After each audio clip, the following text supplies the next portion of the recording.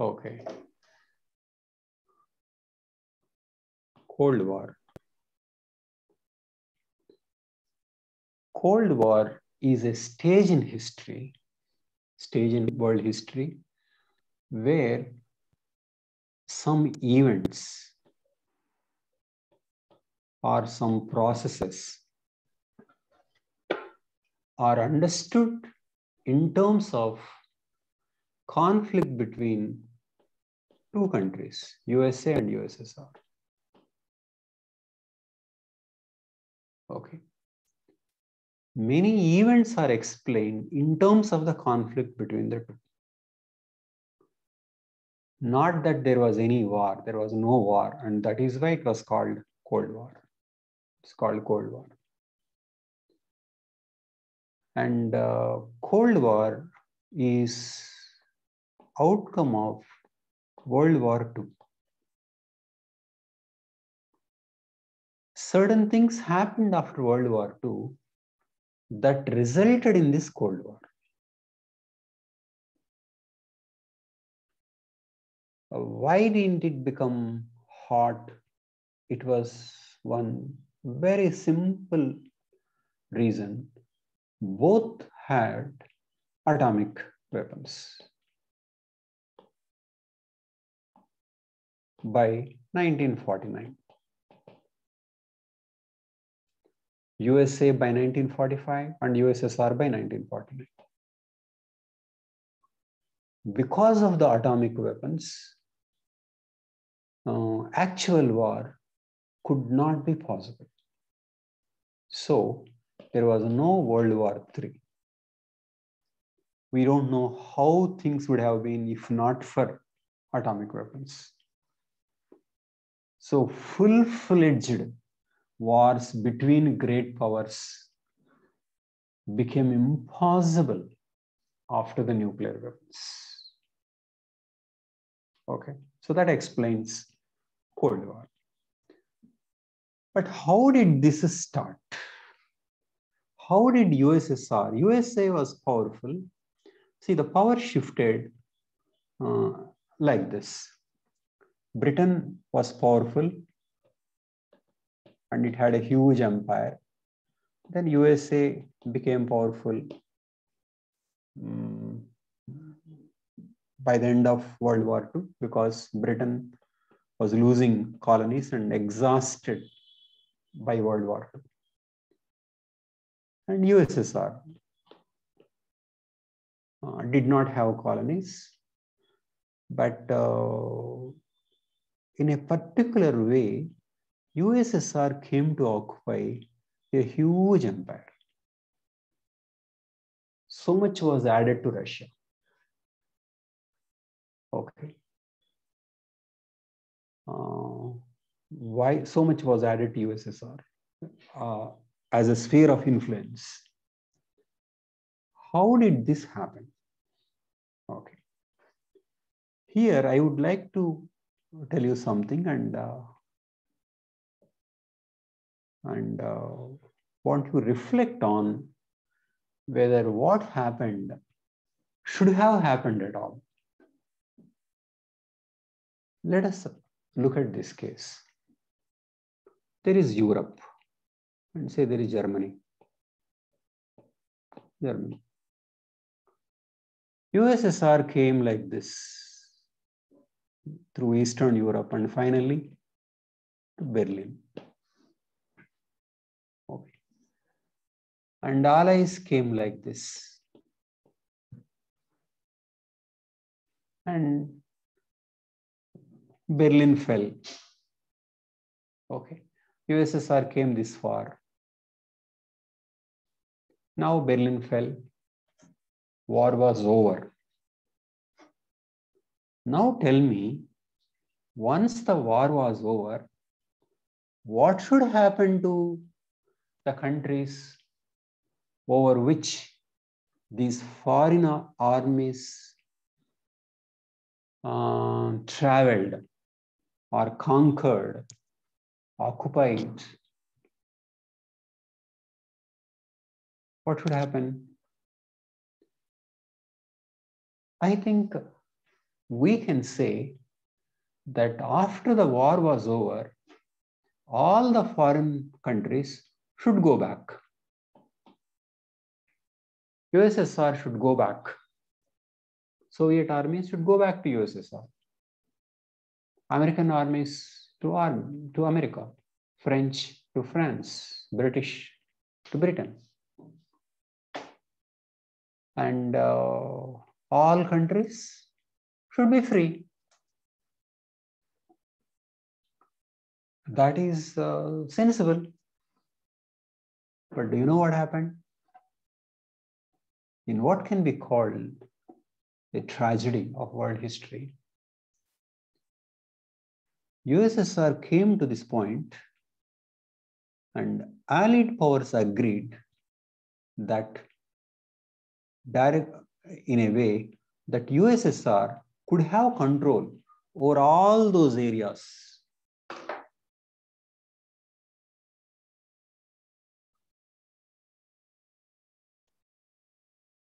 So how could that be just?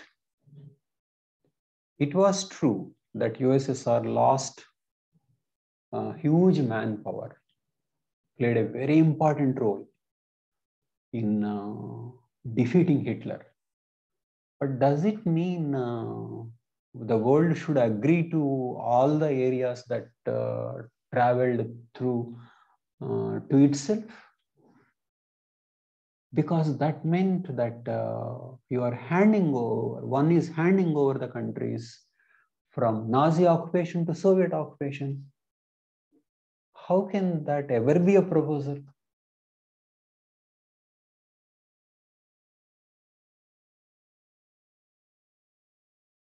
Unfortunately, that was what happened as a result of the conferences between three great powers.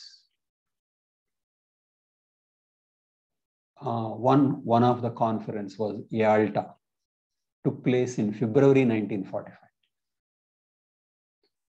Attended by these three great powers, as Britain, represented by Churchill, America by Roosevelt, and USSR by Stalin.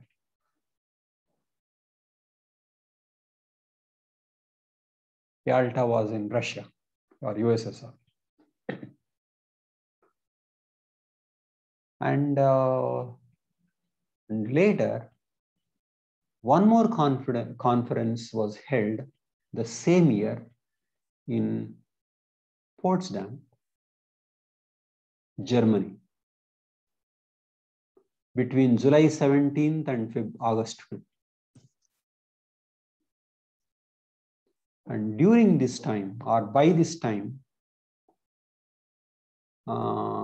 Roosevelt died and replaced by Truman. Elections were held in Britain. Churchill lost power and Atlee joined. So the early beginning part was represented by Churchill and later part was represented by Atlee in the same conference.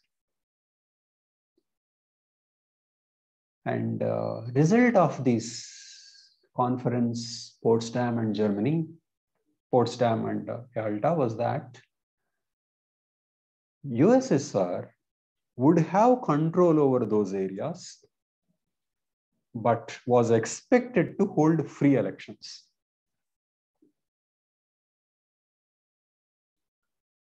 But it should be obvious that USSR would not hold free elections, and so it would lead to its occupation. Okay. It was true in the World War II, of the total 50 million dead, half of them civilians, 20 million are from USSR. So USSR played a very important role in defeating Hitler. Okay, but it should not mean that one should hand over the areas to USSR. And that's what happened. Okay. So all the areas that USSR ran through the World War II came under its occupation, which in effect meant one transferred the countries from potential Nazi occupation to Soviet occupation. And unlike in the case of Treaty of Versailles, these particular conferences of Yalta and Potsdam were not critically looked at by history textbooks, by standard in standard history textbooks. Okay. I think these conferences should have been held as great blunders. But very recently, in 2005, US President George Bush compared the Yalta Conference to Chamberlain's concessions to Hitler at Munich in 1938, which were called appeasements, describing it as one of the greatest wrongs of history.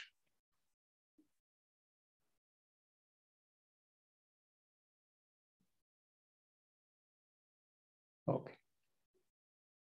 And Churchill seemed to know at that point itself that something wrong was going on. Churchill wrote to his wife at his time, "The misery of the whole world appalls me. I fear increasingly that new struggles may arise out of those who are successful in it." Churchill understood that we were handing over huge territories to Stalin. But what did Stalin think? Everyone imposes his own system as far as his army can reach. So Stalin thought, we came this far, so this is ours. And they came that far, so it is theirs.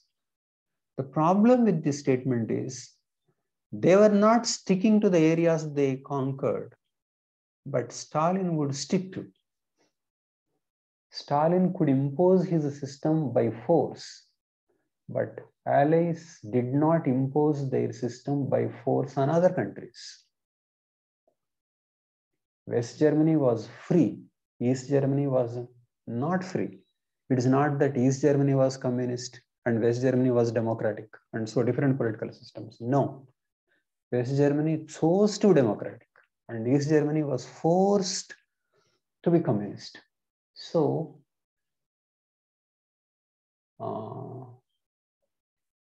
Yalta and conference and the succeeding conference in a way handed over the huge part of the world to Stalin's Russia, making it a vast empire, because of which it could challenge USA and keep millions of people under bondage. Okay. Now you tell me what you think of this. Naveen, did you follow? Sir, I joined little late. I partially followed. But last few statements are enough. Yes, sir. So, like the blunders of those conferences. But let me tell you, did you read anywhere? I mean, because I was shocked that this was a blunder. No, sir. I was shocked, really.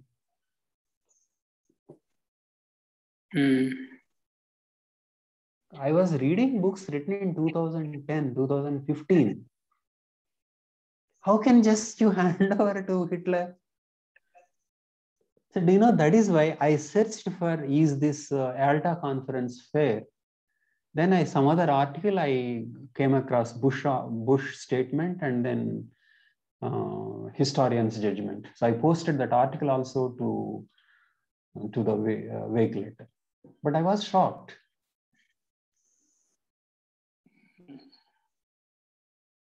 Because it is through this process only Russia became so powerful. Right, sir. Isn't it? Right. I mean, does it make any sense? The peace conference should mean the end of the war, and people should have control over their countries.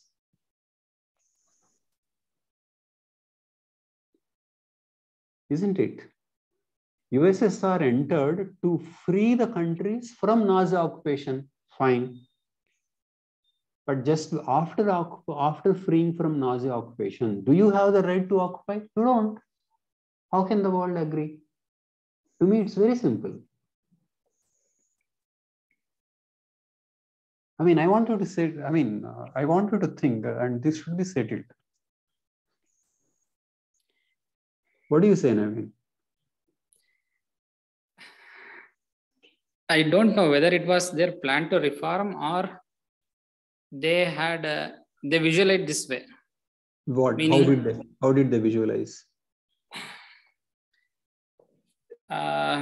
Like, see, as realists thinks that they wanted to gain out of this war again. They don't wanted to. Who wanted to gain? The parties involved in the war. Okay, how are Britain and America gaining in this? They were just handing over the countries to Stalin. Sir, they got a control of Germany also, right? They divided the Germany. They divided the German, but in whatever the territories they got, they are giving it to the people. But Stalin was not giving to the people, he was taking it to himself. How can there be parity between the two? Right. Exactly. That is how books were written, and that is how people were told. They divided among themselves. What did the Allies do, and what did Stalin do? Stalin kept to himself, whereas others gave freedom. So how can there be parity between these two? So whatever was agreed to be given to Stalin, it was occupation. Whatever Allies got, it was freedom. There cannot be parity between the two. Why there was no parity? Because democracy is choice. Communism was not choice. Communism was occupation. Democracy was freedom.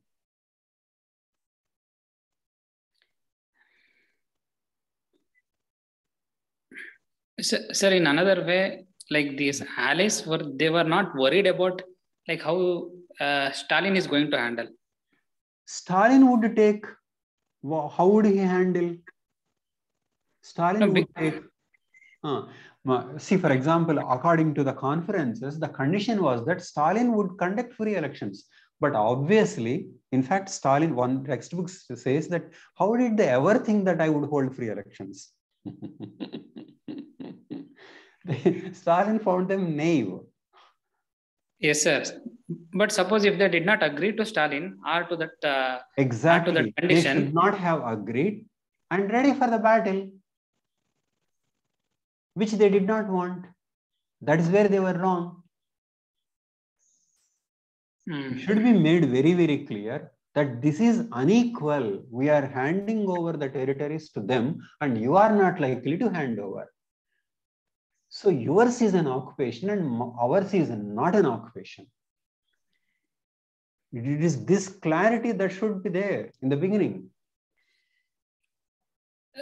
Correct, sir. But their intention was to defeat the Germany. Like, it is not a war between US and USSR. As long as Germany is defeated, that is true. But by around the end, there was always a war between communism and the democracy. USSR was not approached before. USSR help was refused. So only after Hitler invaded USSR, USSR became a friend. So it is not that they suddenly discovered USSR as an enemy. No.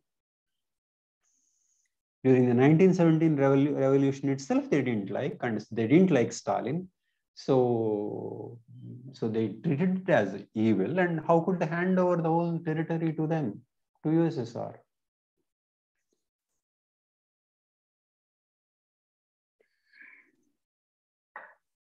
So the idea that the four great powers divided doesn't make sense. There is no parity. Whatever was given to Stalin, was for occupation. Whatever was given to these countries was not an occupation. It was given to the people. This clarity should have been there in the beginning.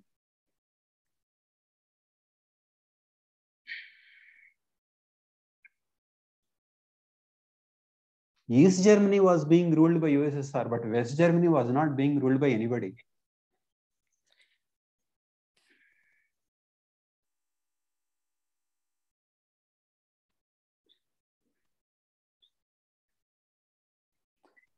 So the idea that we were dividing the country according to our ideologies doesn't make sense. It was freedom versus occupation. That clarity should have been there in 1945, so clear. So, as Churchill writes, it was an appeasement policy. They didn't want to confront Stalin, but he should have been confronted. And more so by 1945, at the time of these conferences, they didn't have the bomb, but both of them knew that all of them knew that the work towards the bomb was going on. And in 1945, August, they bombed. So USA was so powerful, and USSR didn't have any bomb. USSR bomb came in 1949. So Atlee and Truman, I think they didn't really understand what was going on.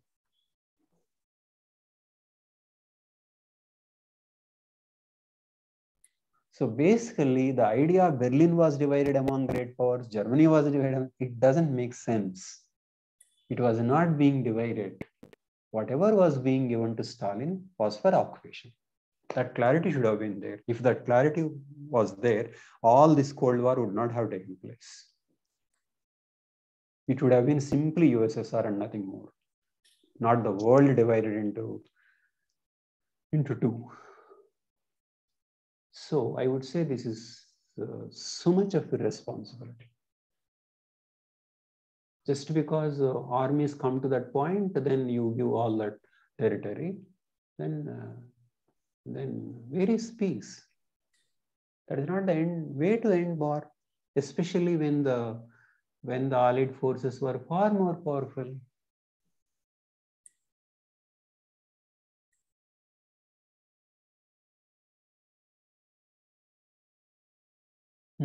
Gayatri, what do you say? Does this make sense? Yes, sir. But I agree with everything that was blunder and all. So how do you think the past legacy of settling things impacted this conference? Because the idea of like past legacy of how far you reach is your control. But it never. How far you reached? How that was never there. Which I mean, if it is a fight between two countries, maybe. I mean, I don't know. For everything, I feel no. How we don't know how it was settled. But was World War I settled like that? World War I was not settled like that.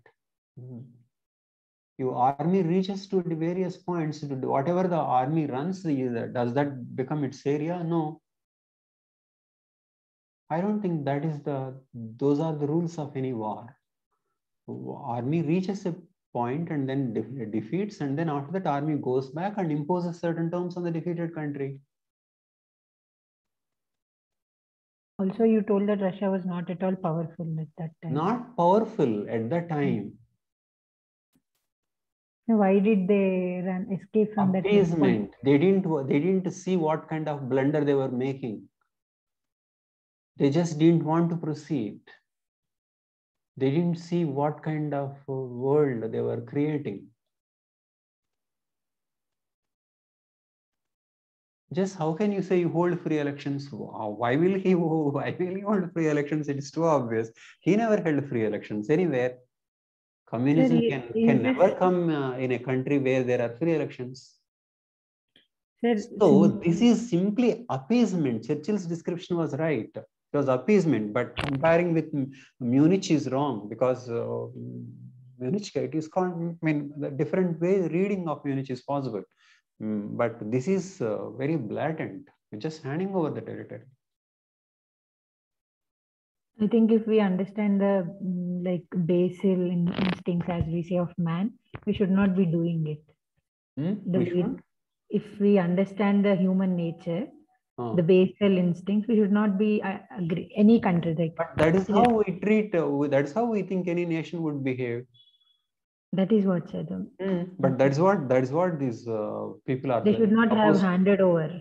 They are supposed to think like that. What else? That is what. That only. I think everything. So then how can you think the Stalin will hold free elections and people will say no? I think we want democracy and Stalin will go back. That is what everything should be evaluated from that basal instincts of human. Yeah, that's about power. That's about power. And that conference should have. No, essentially, they didn't think it was freedom versus occupation. They thought it is simply the books, right? For these four powers are there, then divided. What division? It was an unequal division. Whatever was given to France, America, and Britain was given to people. Whatever was given to Stalin was taken away from the people. So there cannot be parity. That is about Berlin, that is about Germany. So the entire Eastern Europe was handed over to Stalin. And that can this be a treaty? Not that he got it by war. This is supposed to be a treaty, right? Treaty meant as per the agreement of other countries. How could they agree? Had Stalin invaded on his own without World War II and occupied all these countries, would these people keep quiet? No, they won't have kept quiet. Then why should they keep quiet now? What do you say, Naveen? Sir, I think US knew it. Stalin will not have the elections. Exactly. But I don't know why they went for an appeasement. Appeasement. What kind of calculation they had? It is just that they didn't want to continue the war. They didn't see what kind of mistake they were making. Okay, maybe. Or they wanted to postpone the war? No, they were tired of World War II, and it is not that they were preparing for War III. They were tired. But on the whole, it was a great responsibility. This as a result of a treaty. So what happened? Basically, they went all out to contain Hitler, only to give it to Stalin.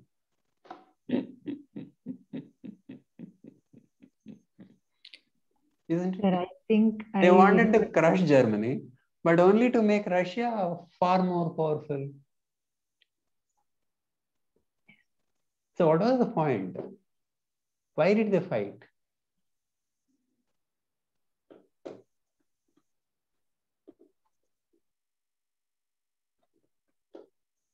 What do you say, Karim? Are you following?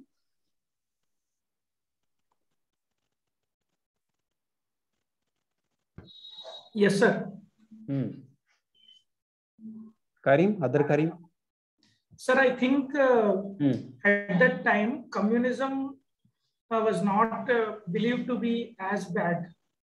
No. USSR was taken as an evil from 1917 onwards, and Stalin was regarded as an evil. And Churchill said, he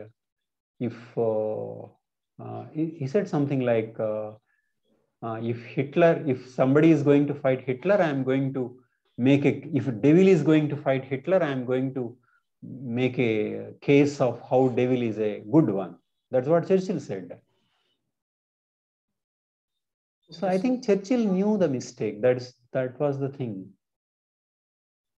See, basically three people. Churchill understood, but he didn't have power, and maybe Roosevelt was very sick. He was going to die within 2 months after the Yalta conference.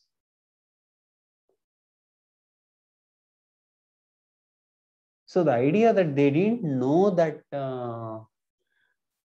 this would be an evil was not true, because so many things came out by that time.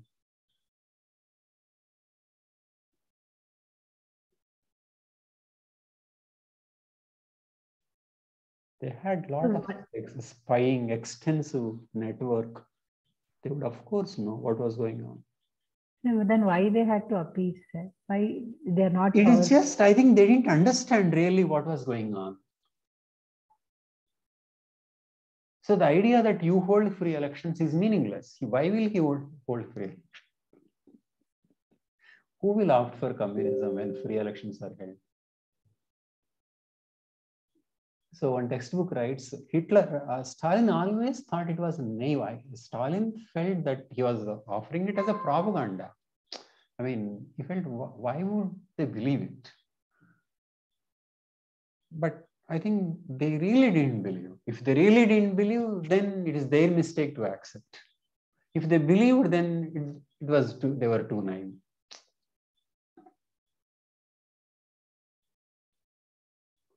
So essentially, you are just handing over all the countries to Stalin. And how can that be a part of a treaty if that man won all those countries in a war and others were helpless? That would be a different case.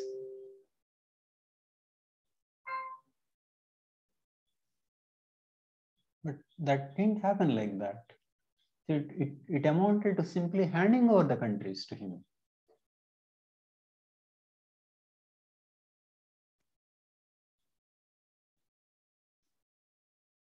So that's why George Bush had to say in 2005 that too. Why the historians did not consider it a grave mistake, I don't understand.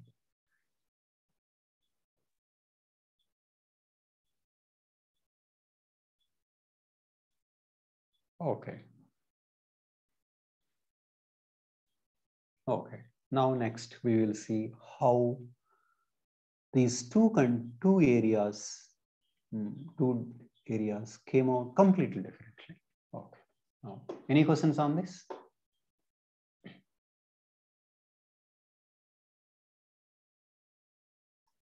Okay.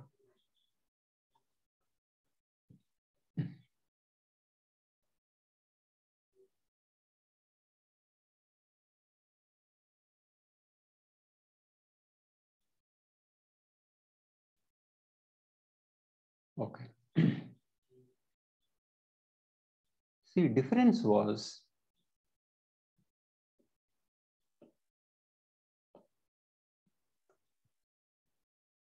if it came under allies, first of all, they are free. That is number one, which means democracy. Okay. People are choosing. People choose their governments. That is one. This is about politics. And next, economic help.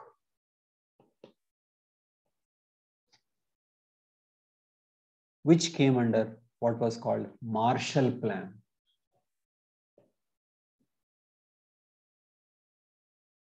Okay. And then countries were integrated, economic union.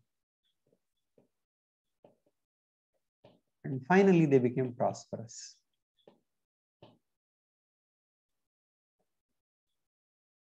Okay. But if you are thinking in terms of power, all these things make these countries closer to USA. No doubt about this.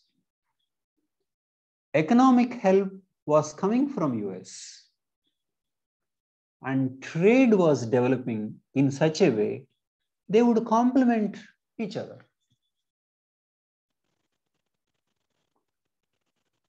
But in all this, if you don't think in terms of between US and USSR, but think in terms of the people, they are free and they are prosperous. So if USA is becoming powerful by promoting freedom and prosperity, then that's good.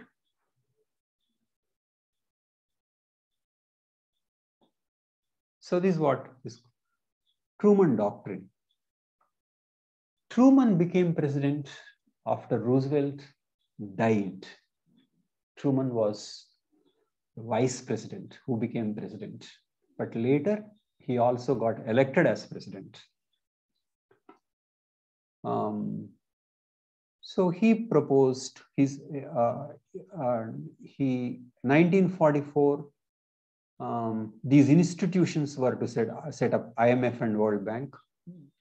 These were called Bretton Woods conferences. Sorry, there was a Bretton Woods conference, a conference at Bretton Woods, and IMF and World Bank were set up in 1944. Why? I mean, in 1944, this conference was held. Why? Because they were trying to see how to avoid a situation that they faced after World War I, and also they learned certain lessons during Great Depression. So they believed that the countries should be helped.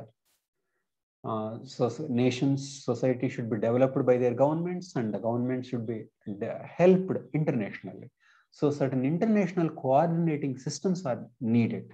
So they thought of IMF and World Bank. And then GATT, this about trade, came in 1947. So global institutions were developing that would promote trade, that would promote interconnectedness, and that would contribute to prosperity. And more directly, in 1947, Marshall Plan was announced. Marshall was Secretary of State of US for reconstruction of Europe. Okay. While Stalin was busy taking the equipment and industry from East Germany to Russia, US was helping the Western Europe to develop itself. Okay. So this was about economy. And then integration of Europe would take place. In 1951, European Coal and Steel Authority established. Okay. And then in security terms, 1947, Truman Doctrine, a policy to support free people anywhere. Okay. So Truman Doctrine came after handing over the entire Eastern Europe to Stalin. So American president now says he will defend the free world after losing so much world to Stalin. But in 1949, Soviets exploded the atomic bomb, because of which Soviets could not be defeated in a war. 1949 is a defining moment in the world.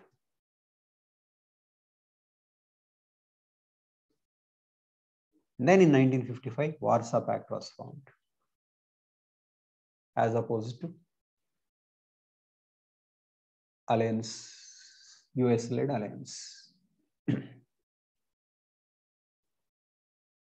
So this is how US tried to change the world after losing the Eastern Europe and Eastern Germany and part of Berlin to USSR. It appears that it realized, and now it didn't want to lose any more ground to the USSR. Okay. Next step would be, what would Stalin do in the areas that he had control? Okay. Any questions on this? Sir? Just 1 second. I mean, don't you think this is a different way of handling, or you think I'm completely very biased? You are free. Naveen.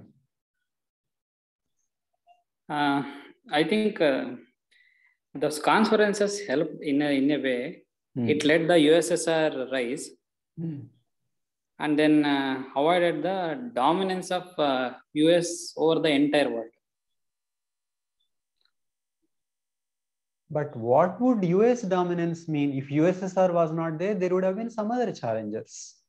Europe would have been a challenger, Britain, we don't know. But in fact, USA did have to do so many horrible things because of the USSR. We don't know how competition between two democratic countries shaped the world. We don't know. But definitely we can't say if not for USSR, USA would have been unchallenged. Might not be true. Europe would have behaved differently.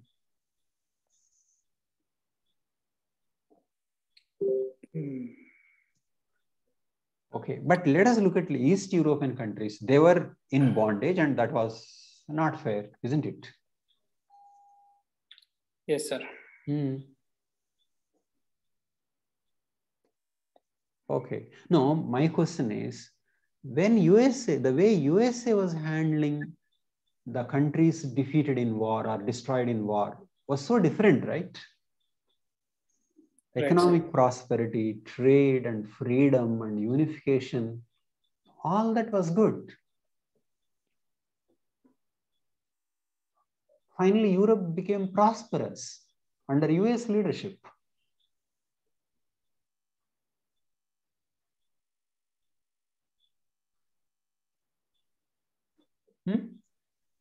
Right, sir. Yes or no? Deepika, what do you say? Deepika. Yes, sir. Sir, what would have happened if US had gone for war? Huh? What would have happened if US had gone for war and not given? Yeah. At least threaten, you try that whatever you occupied won't become yours. And we don't know what would have happened. You should have tried. You should try that, right? They didn't try. It need not be war. It need not be war. And particularly after atomic bomb explosion, USA really was very powerful. It could do anything to any country. USSR did not have bomb by then. But more importantly, how can that be a peace treaty? That cannot be a treaty. That cannot be agreed upon thing.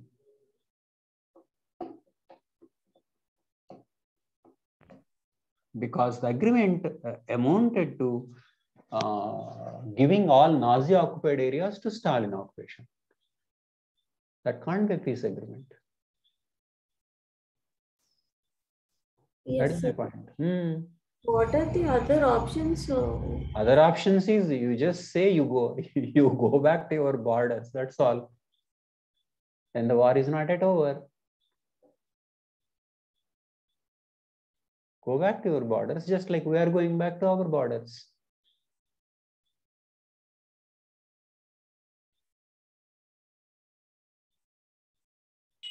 Sir, did US USSR as any threat to themselves? Basically, they didn't have foresight, and they didn't think much. I think there was no, I don't know why. I mean, definitely that is why we should regard it as a great blunder. What is the rationale?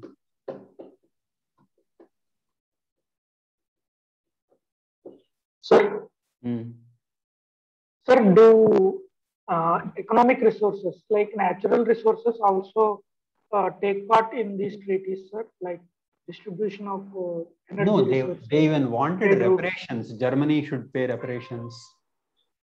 And so Stalin took away equipment from many industrial plants from Germany. So it involved reparations. Yes, sir. Okay. Sir, we were discussing why. But if there are reparations only from Germany, but not the entire Eastern Europe, right? And for reparations, maybe you need not occupy. Sir, but Russia would have a right to ask for reparation from those countries as well in exchange for Okay, granting them freedom, liberating. But what do you say about Eastern Europe then? It has the right for reparations from part of Germany. But how about other East European countries? They didn't harm Germany. They didn't harm Russia. They had nothing to do. Yes, but still Russia had a cost, and they would be part of the reparation. Whatever Russia lost due to Germany, not due to Poland, Hungary, Czechoslovakia. Why should all go to occupation under Stalin? What did they do? There are so many countries: Bulgaria, Romania, Poland, Czechoslovakia, so many countries. Baltic states. How can so many countries be handed over to Stalin?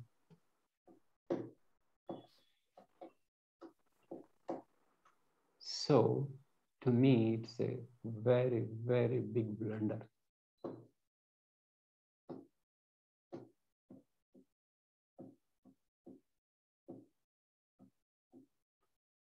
I think basically they didn't have the clarity. I mean, at least people didn't have the clarity that division meant something like division. It's not really. It's a freedom versus occupation.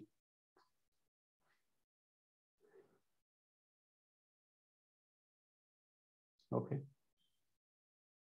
So basically, you took the countries from, you protected from Hitler and handed over peacefully to Stalin. That's what happened. Okay. So in my second presentation, I was saying the way US treated Europe. US became powerful, that is true. But how did it become powerful? Through making others free and prosperous. And that is good. And voluntary association. Voluntarily. They are helping. And if a country can be great by helping other countries, it should be great. That is a way to greatness, granted.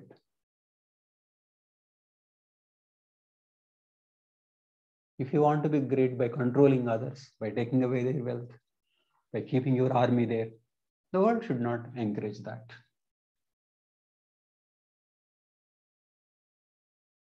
So there is simply no parity between USA and USSR.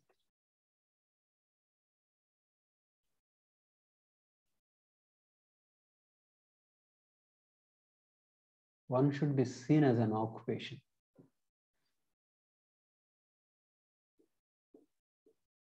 Okay.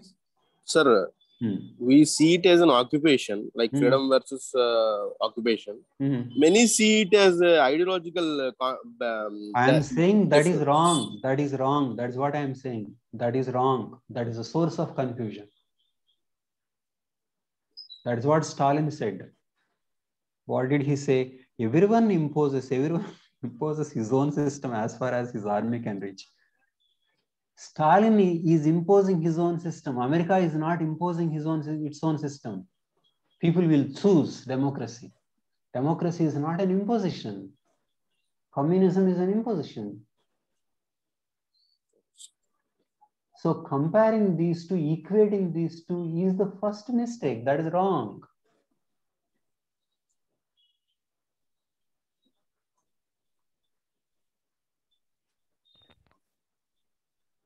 Sir, history books say that history books say that communism has contributed to prosperity for certain period. That is nice, but let people choose. So they let people know whatever. Shouldn't people choose or not? Campaign. Let people choose. Maybe then they did not have the belief in people's choice as much as we have it now. No, it was not communists did not have.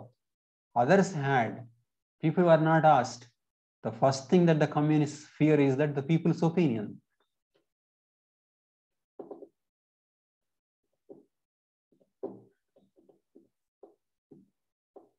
So it's occupation versus freedom. You create a better system, but people should ask for it, isn't it?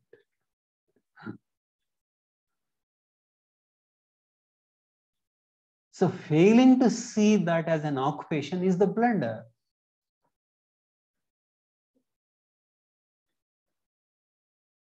So while America was helping West Germany, Stalin was doing something else to East Germany and to Eastern Europe. Okay. Now, next we go to the next concept. I mean, is this part clear to you? Thank you. Now,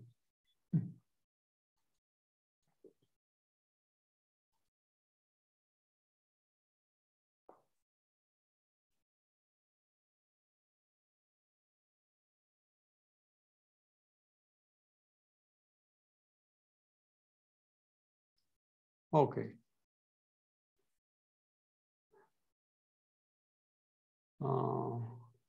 We will see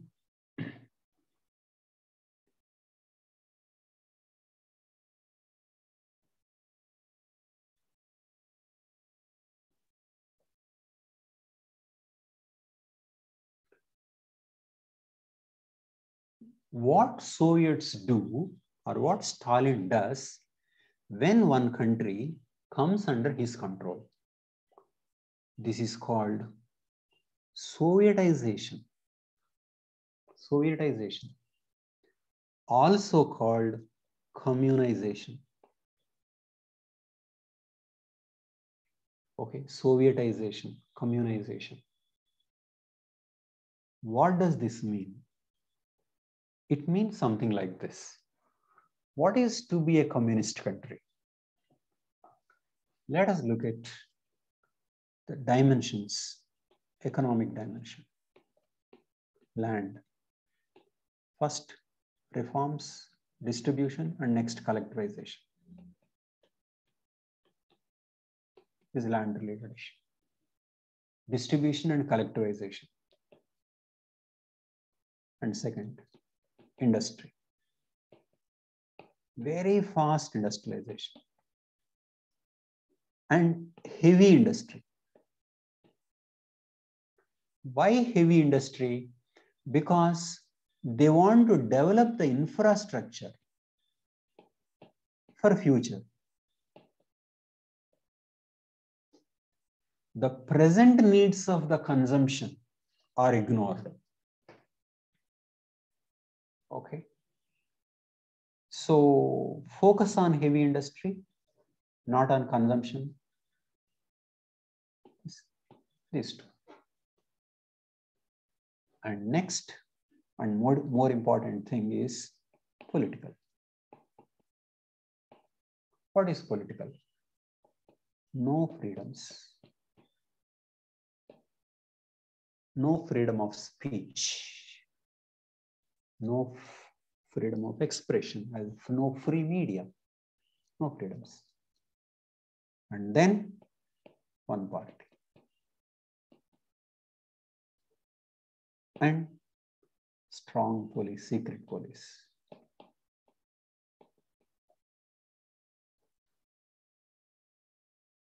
Okay. So, loss of political freedoms, no free elections, one party. Economically, these are the things. But how does Stalin go about imposing these things? Stalin's methods are not different from Hitler's methods. It's not different. How do they do? First, they will have some few supporters. They may form a party. Okay. Next, what they do is, under their occupation, they eliminate opponents.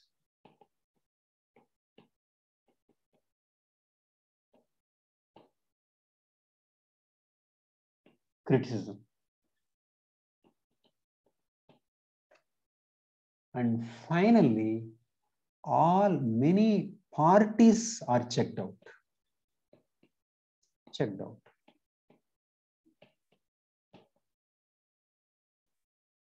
Okay. And sometimes they join a coalition, but finally they become one party by eliminating uncomfortable people. Coalition. And sometimes one small party, but one popular party. These two will merge. And it means these people will enter. And then many others eliminated. So finally one communist party. So force, all kinds of tricks, media are used in variety of ways by which they capture the political power.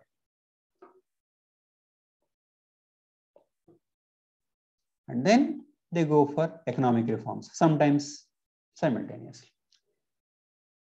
So this is how it becomes a communist state. It means, is also called Stalinization.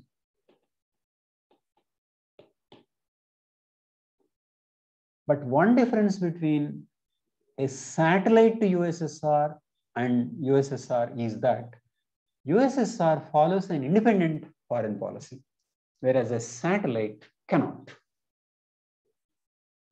So its foreign policy also is fixed, part of Warsaw Pact, which is a military alliance, and it has to reject Marshall Plan. Can't take aid. No contacts with international institutions. No trade. So Soviet model meant all these things. A particular kind of agriculture, particular kind of industry, particular kind of media, and then politics, one party system. No separation of powers like legislature and executive judiciary. And on the top of it, all this system is controlled by Stalin.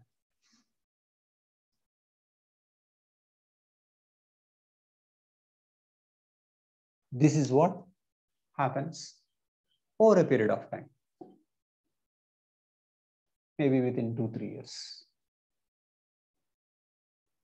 Happened in Germany, happened in Poland, and many other countries. So within a few years, Sovietization took place.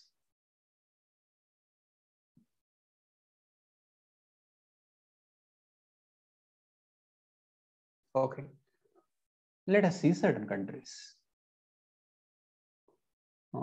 Some details about Germany.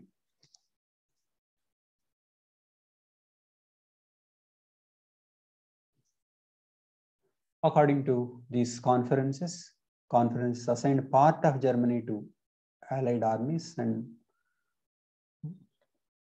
this is one. And also Germany's eastern border moved 100 miles west. Border moved like this. And Russia moved westwards. So Russia got 100 miles extra. Part of the conference, part of the agreement. And in 1947, British and American zones merged. And in 1949 May, West Germany formed out of 3 zones given to US, Britain, and France, 1949. But remember, in this Germany, this is West Germany, this is East Germany. Berlin is within the East Germany. Berlin is Berlin. Berlin itself is divided. First into 4 and after that 2. So, but Germany is embedded. Sorry, Berlin is embedded in East Germany. And Stalin did not want, for some time, controlled access of West Germany to Berlin. So that led to what was called Berlin blockade in June 1948. When ground access to West Berlin was blocked, essential supplies airlifted for 11 months. And later, ground access was given. Okay.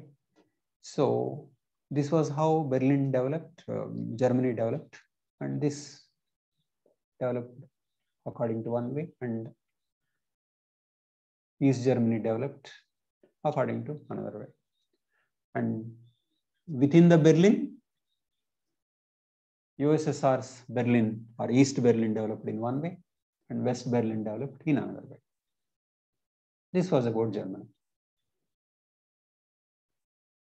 And in the East German part, Sovietization took place. Take another country, Poland. Here I am giving certain details of Poland. Poland was after Germany, so borders moved meant Poland lost huge part to Russia. This part lost to Russia, 100 miles. But some part of Germany was added to Poland. So Poland's borders were changed. Going by its history, in 1939, Germany invades Poland. The Soviets invade from the east due to Hitler-Stalin pact. Why Soviets invade from the east? Because Hitler, as Hitler and Stalin agreed, Stalin would take some parts. Both divide Poland between them. Germany begins persecution of Jews. And then, even before the war ended, in 1944, land redistribution was taking place and industry nationalization was taking place. These were all the parts of Sovietization, aspects of Sovietization. 1945, Poland's borders were set by Potsdam Conference. Poland loses territory to the Soviet Union but gains some from Germany. In 1947, voter fraud and violence, Boleslaw Bierut becomes president. And he is made to reject Marshall Plan. And then between 1948 and 53, thousands of opponents are eliminated. Even church had to curtail many of its, church was curtailed in many ways. So Sovietization includes curbing religious activity. And then in 1950s, new plan with focus on heavy industry. Collective farm effort failed in Poland, but in other countries, partly successful. I mean, different amounts of collectivization took place, but in Poland, very little, or it failed. Industrialization took place and it helped. So, this is what happened in Poland. And the story of Poland is similar to story of Hungary, Czechoslovakia, and others, Bulgaria, Romania, and others. So this is how within few years, they became satellite countries and lost freedom. Okay. So this is a imposition of a particular model on all the occupied areas. Tell me, is this clear to you what it meant by Sovietization?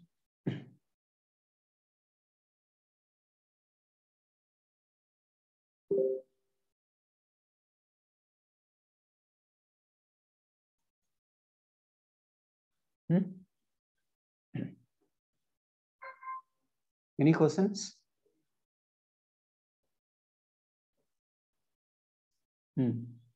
Gayatri, any questions? So basically, mini USSRs, but loss of foreign policy autonomy. People in USSR also don't have freedom. So it is not that they have freedom and these people don't have. Nobody has freedom. But USSR is not a satellite of any country.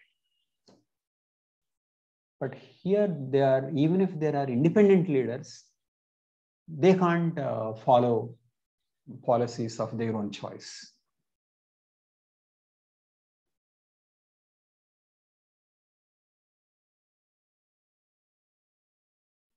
Okay, tell me. Anant, are you following? Case. Yes, sir. It appears like East Europe was really unlucky to have Hitler on one side. What is that? Please tell me. It appears like Eastern Europe was really unlucky with Hitler and Stalin on either side. Exactly. Yes. They felt free only in 1990. Very tragic story. They were under occupation. That is why I'm saying that treaty is unfair. It can't. That's completely unreasonable.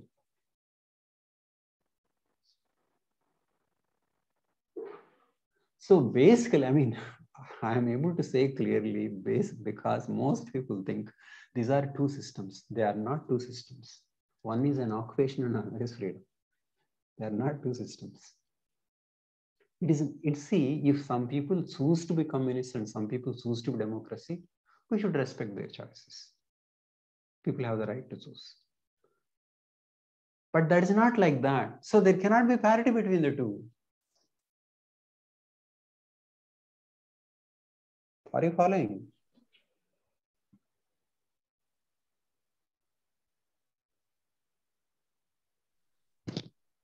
Deepika, Raju, please. Sir, whose army is guarding these Germany and Poland? Is it their own army? Soviet army. Soviet army. But guarding from whom? People don't want that army.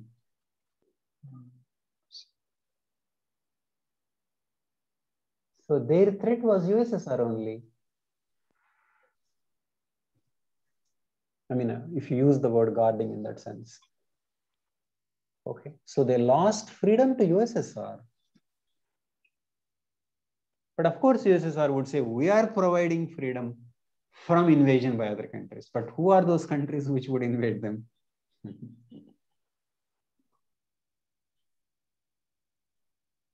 Okay. So this is an unequal battle.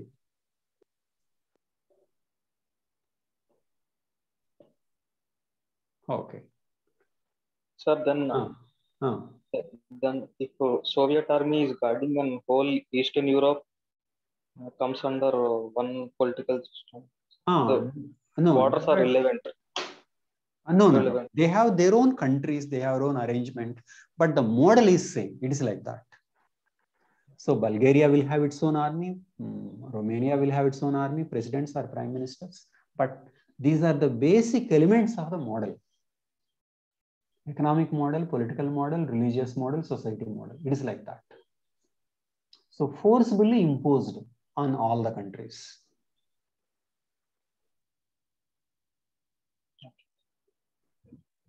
So you got it, Razu?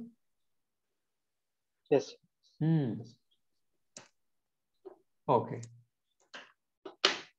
And next, I'll just explain one war that took place. That was Korean War, and then we'll go back to USSR and Khrushchev. Okay.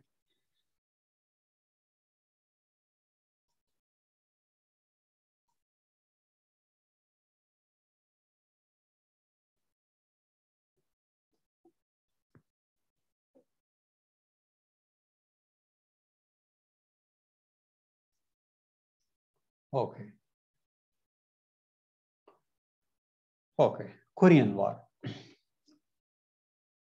We keep hearing this war, Korean War, took place between 1950 and 53. This is one war coming under Cold War, and before Stalin's death or during Stalin's time. Stalin died in 1953. how did this war take place? In 1945, Korea had been divided between the Soviet and American forces in 1940. How did this happen? Japan was there. Japan was taken off, was defeated. And so Korea was divided. Okay.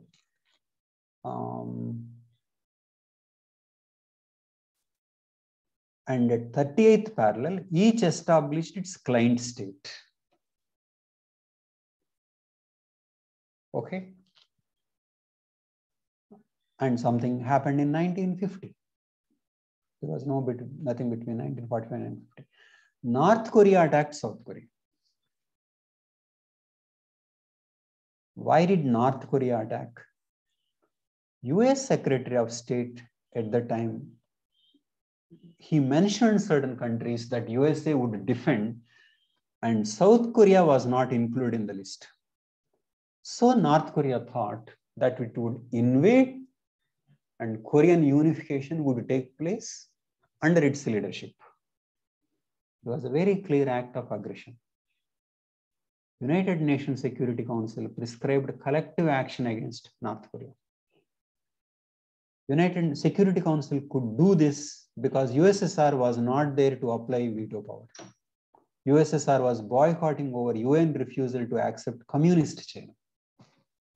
USA did not give veto power to or UN membership to communist China. It gave to Taiwan.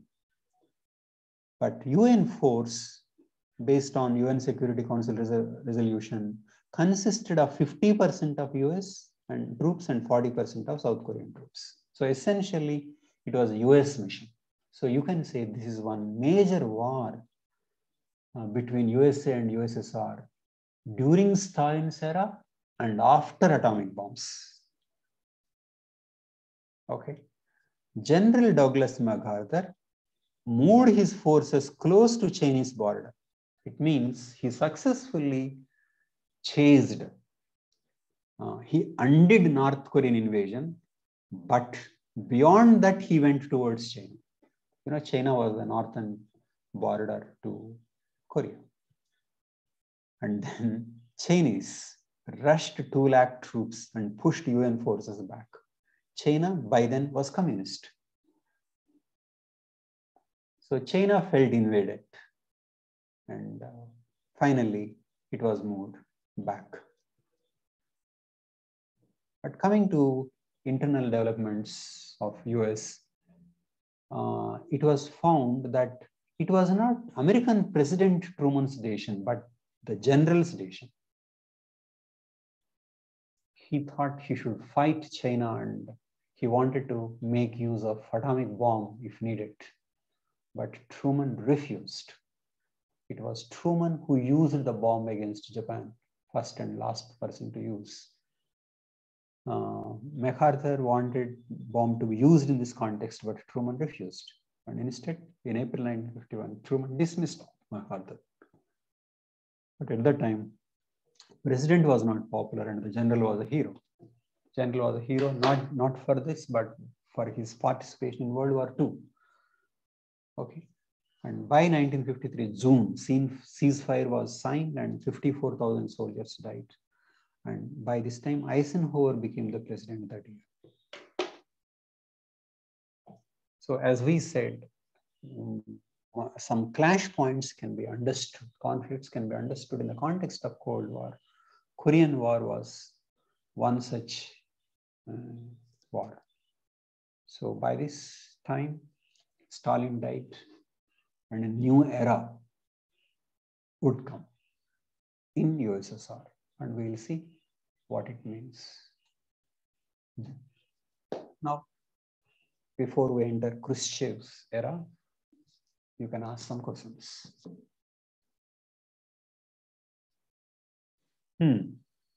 Please tell me, is what is covered so far clear to you? Karim, is it clear? Sir, North Korea attacking South Korea means USSR attacking South Korea.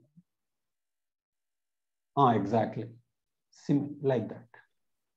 Yes, USSR backed state attacking South Korea, American backed state. But by that time, there were no USSR troops and no USA troops there. Yes, backed state.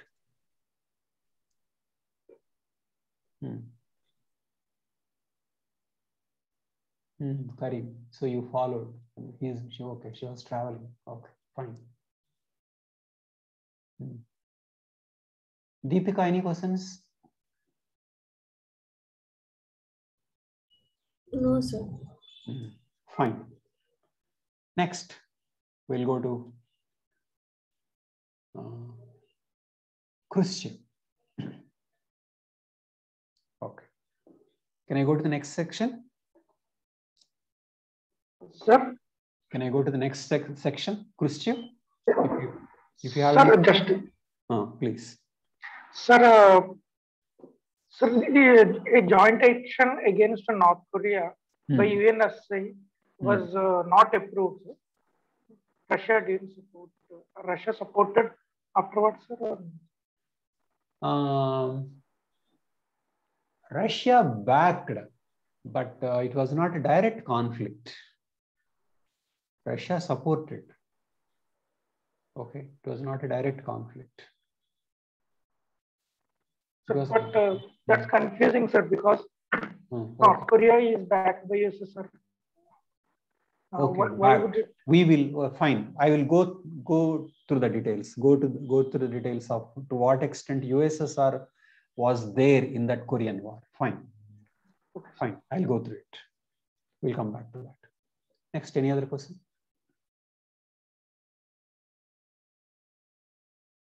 Fine. Okay.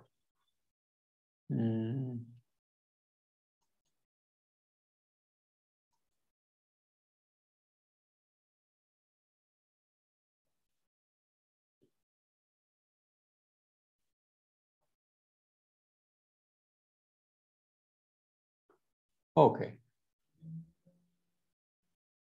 Next, Khrushchev came to power. Okay. Nikita Khrushchev ruled between 1953 and 64. The Central Committee decided not to concentrate power in one person, and that is why it went for collective decision making during Khrushchev time. So Khrushchev was never as powerful as Stalin. In fact, after Stalin, nobody came close to Stalin in terms of accumulating power. It was Stalin who created that terror network, and nobody could come anywhere near that. But one very important thing that Khrushchev did was, in the year 1956, in February, during the 20th Soviet Party Congress, he denounced Stalin. That was supposed to be a secret speech, but the whole world got to know. Denouncing meant that he said so many people were purged unnecessarily, so many people were killed, and it was a very clear criticism. And he said we should move towards a better system. Stalin till then was being treated as a kind of a semi-god, not only in the USSR, but also outside. So Khrushchev's denunciation shocked the world. Okay. And also it shocked China, communist country. And then Khrushchev also thought of making certain changes. Okay. He said some freedom of expression would be allowed. Okay. And then he said consumption should be increased. He wanted what was called Gaulish communism, which meant to put meat on every table. Because otherwise, in Stalin's brand of communism, focus on heavy industry, focus on building up infrastructure, and the economy was not devoted to production of goods and services that would be immediately consumed. So because of which standard of living was low. But Khrushchev wanted to change that situation, and he wanted more consumption of goods and services. Okay. So that was how he wanted to go about. But Khrushchev genuinely believed in Marxism as well as Leninism. His objection was only to Stalin.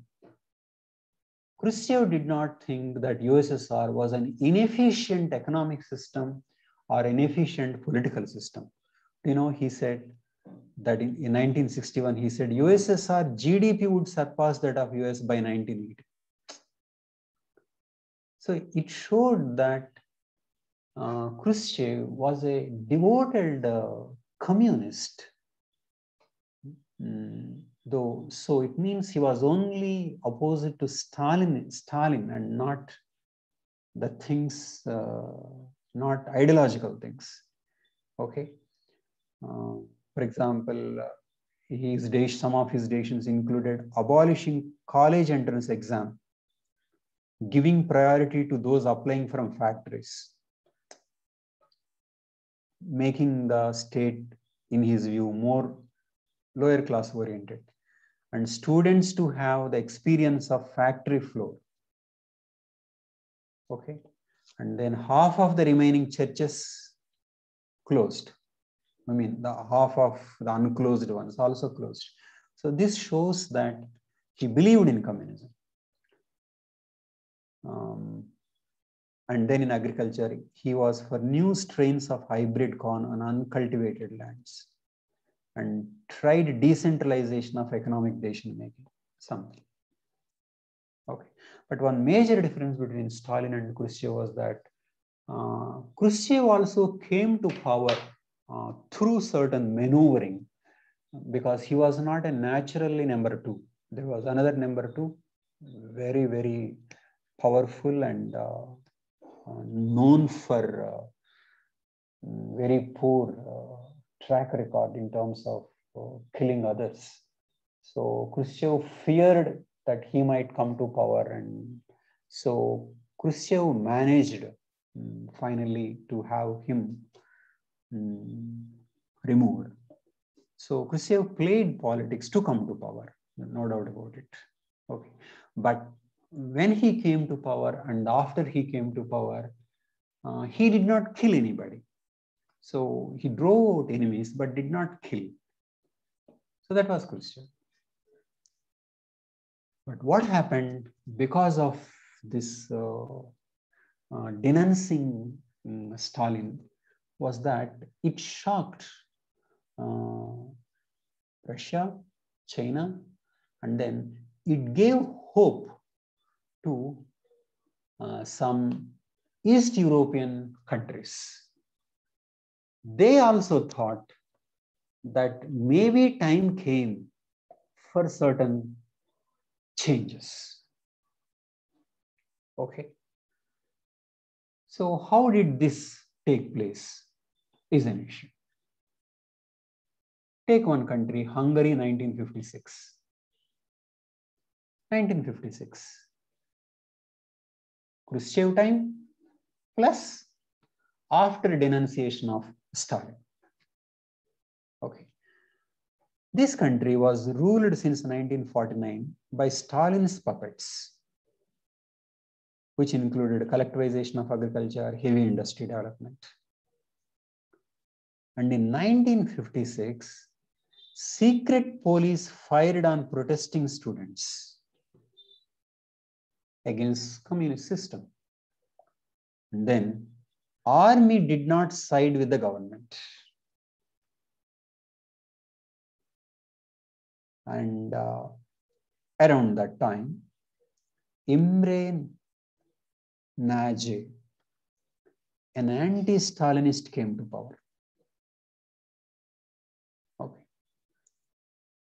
Until this, there was also an inspiration from Poland.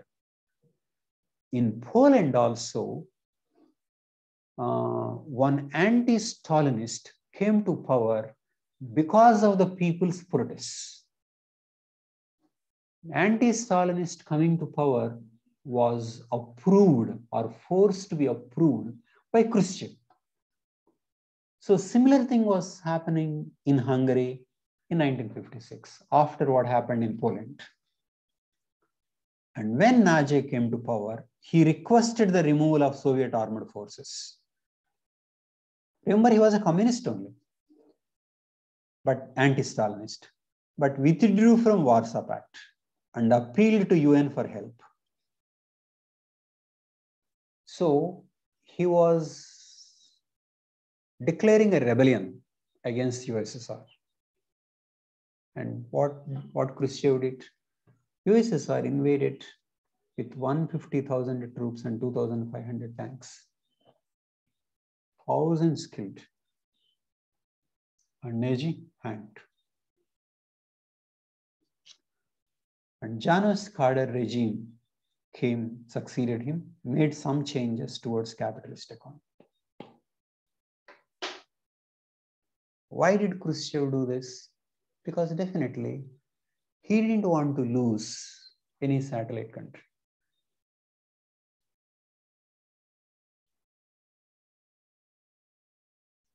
Okay. So this is the pattern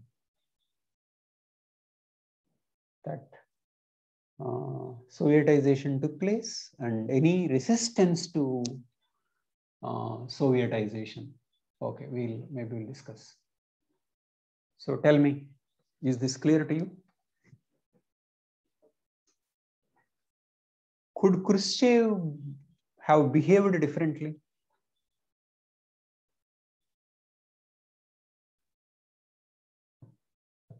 Deepika, what do you say?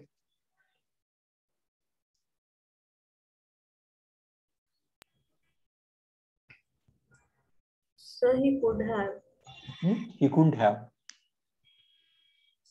He could have or couldn't have? Could have. Okay, how? You mean he would have allowed Hungary to go out of Warsaw? And then would he remain in power if he did so? No, sir, he would not remain in power. He won't have. That is a problem. And he may not have wanted also. He didn't want to affect the system. This is how finally independence or any talk of change in Eastern European countries came to be perceived as threats to the existence of USSR. Because moving away from communism meant moving towards USA.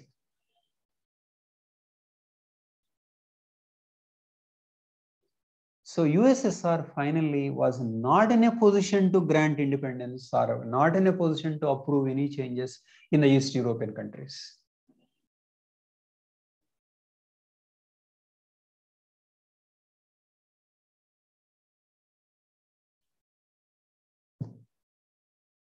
Okay. Is that clear? Any questions?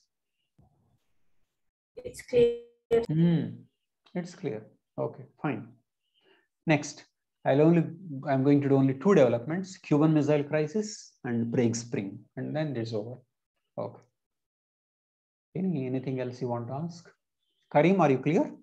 Case? Yes, sir. Okay, sir. Fine. Next.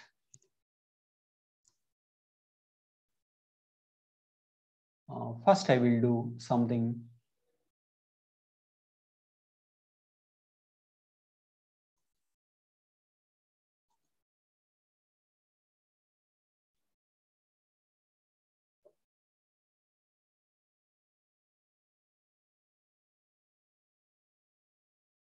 Okay. That was about 1956 development. Similar thing happened much later in 1968. We're not moving chronologically, in Czechoslovakia. In Czechoslovakia, crisis took place during Brezhnev time. Brezhnev ruled between 1964 and 82. Alexander Dubček promised reforms, forced out a Stalinist leader.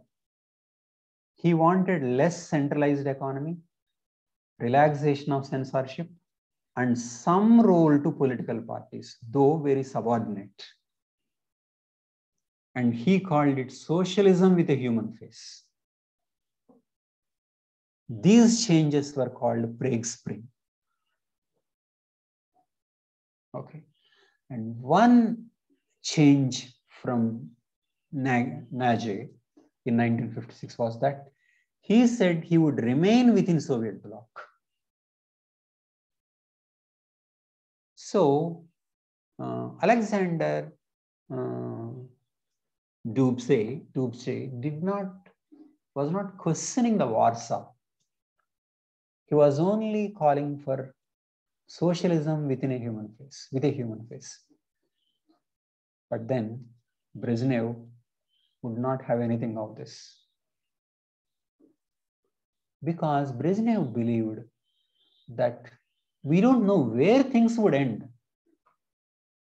You may talk about human face. It is not clear what that human face is and whether communism or socialism can have human face. That is an issue. 500,000 troops marched and Dubček taken to Moscow and forced to make concessions and finally replaced in 1969. But this is far less bloody than Budapest of 1956. Why? Because these people thought there was no point, and so they conceded. So few people died, unlike in in Hungary. So what do these things suggest? They suggest that any changes in these countries would invite Soviet tanks. And America or NATO was not going to come to their aid at all. It was very clear. Because coming to their aid might be an invitation to World War III, which nobody wanted. Okay. But one very important clash point took place when Khrushchev was there, and that took place when JF Kennedy was American president. This is what is called Cuban Missile Crisis. Cuban Missile Crisis was the crisis that brought the world to the brink of nuclear exchange. So those tense days were considered the most dangerous days that the mankind faced. What was the context? The context was this was the context. USSR kept missiles in Cuba, nuclear missiles. And US found them in October 1962 and shot.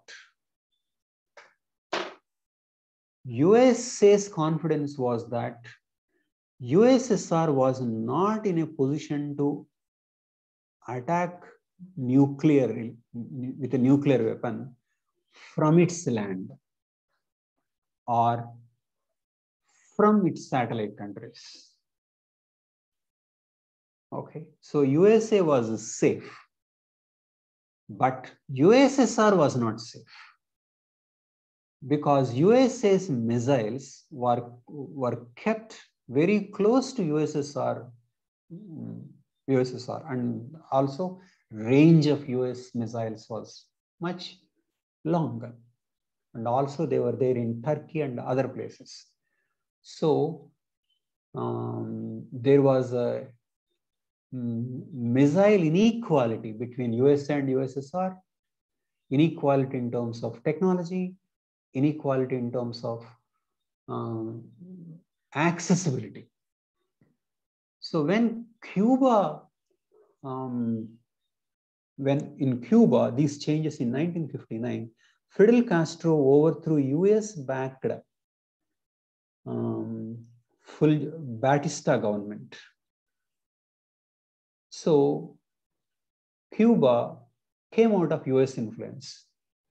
US banned sugar imports, okay, and then Castro took US firms, Castro nationalized US firms, and then Castro took USSR side, and USSR promised to buy half the sugar. So basically by 1959, Cuba moved from USA sphere of influence to USSR influence. And Castro was a committed communist. Okay.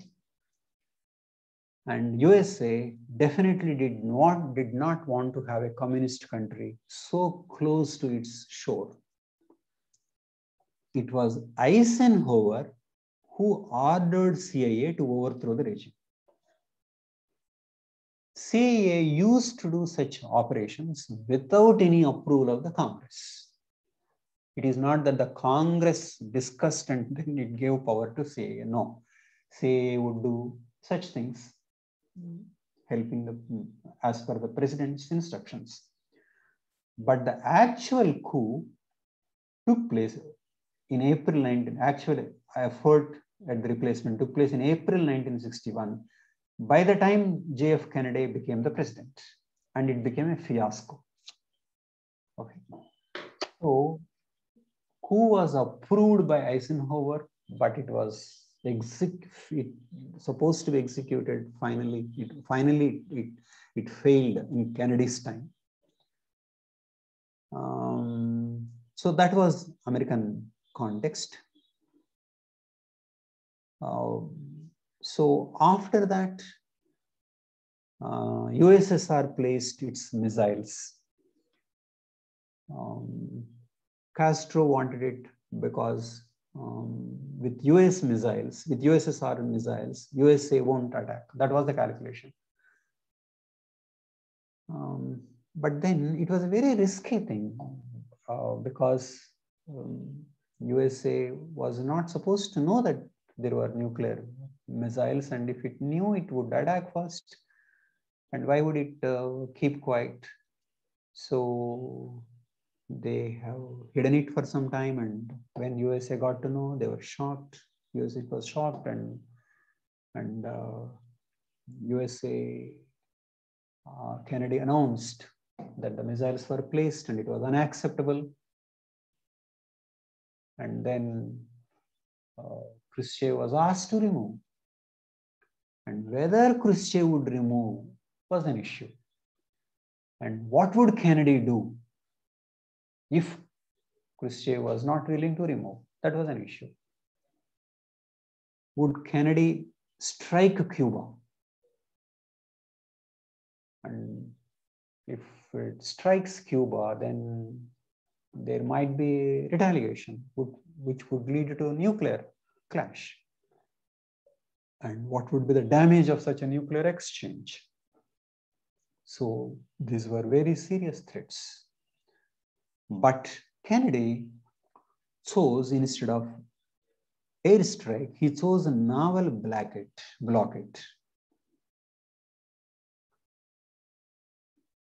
And so it means Cuba was blocked. And would USSR try to breach this blockade, and would this result in a war? That was another question. But then US Soviet ships went back. Okay, and agreement was reached where US promised not to attack Cuba this was publicly agreed, and secretly America agreed to remove American missiles in Turkey. Okay. So in the end, Khrushchev and Kennedy managed to avert the nuclear exchange. In that sense, it was good. But who brought the crisis? Soviets thought that it was Khrushchev who brought the crisis first. And this retreat was considered shameful. So apart from many other domestic developments which communist leaders did not approve of, the way Cuban Missile Crisis was handled led to Khrushchev being forced into retirement in 1964. Okay. So that was Cold War up to Khrushchev time. Next, any questions? That's what my presentations are over. Anand, you have any questions? No, sir. I listened to this for the first time. Actually, I was digesting all this. Okay, okay, fine. Takes time. Karim, clear? Yes, sir. I think Cuban Missile Crisis was asked in the examination. Okay, next. Case, tell me. Deepika, is it clear?